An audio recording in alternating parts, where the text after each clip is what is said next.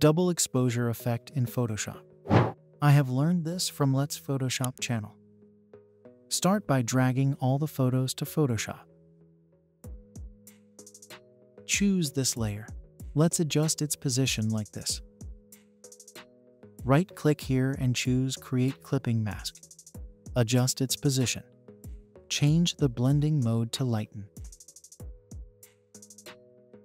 Now choose the background layer. Go to Adjustment Layer and choose Solid Color. Pick this color here to make the background blend with the image. Choose this layer. Add a layer mask. Choose the brush tool.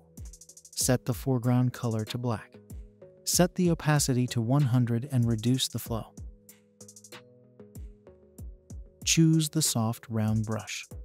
Let's hide part of the tree image like this. Follow this process. Now unhide the birds layer. Change the blending mode to multiply. Go to Adjustment Layer and choose Curves. Click on this icon to only affect the layer below.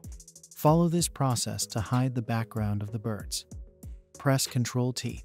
Scale it while holding the Shift button. Follow this process. Now choose the top layer. Press Ctrl+Shift+Alt+E to merge all layers. Right-click here and choose Convert to Smart Object. Go to Filter and choose Camera Raw Filter. Follow these settings.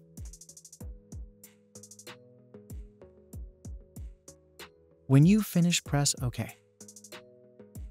That's it. Hope you liked it. Subscribe to my YouTube channel for more tutorials.